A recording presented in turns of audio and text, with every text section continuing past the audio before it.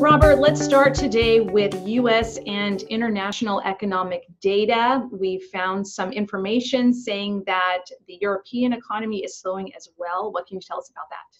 Yes, Susan, it was really the second soft week for both US and European data. And if we look at the European PMI, the Purchasing Managers Index, barely above 50, the break-even 50 mark for October.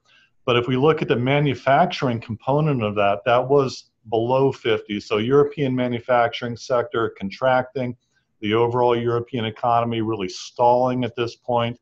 And then focusing in on Germany, which is a key engine of growth for the European economy, both the headline and the manufacturing index were both below 50. Let's move on to housing data, which was another weak spot for us here in the U.S. We saw a decrease in September in home sales after an increase of August. So what do you make of that? Yeah, the increase in August was nice to see because that, I think, came in part because mortgage interest rates actually came down. And some buyers came into the market, but they didn't stay. So the legs in the housing market due to lower mortgage rates, probably a little bit weaker as both existing and new home sales came back down a little bit in September.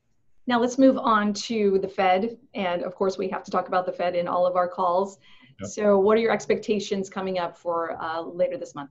Yeah, we've got a FOMC, Federal Open Market Committee meeting next Tuesday and Wednesday. All eyes are firmly focused on the Fed right now. The big question is, do they continue their series of rate cuts? We had one at the end of July. We had one in mid-September. I am expecting to see another 25 basis point rate cut to the Fed funds rate here at the end of October.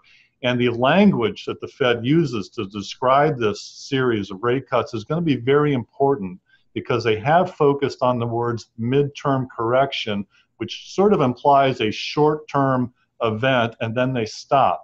I don't know if the data is going to let them stop or not. So this is going to be very interesting to see how they describe what they're going to do next Wednesday.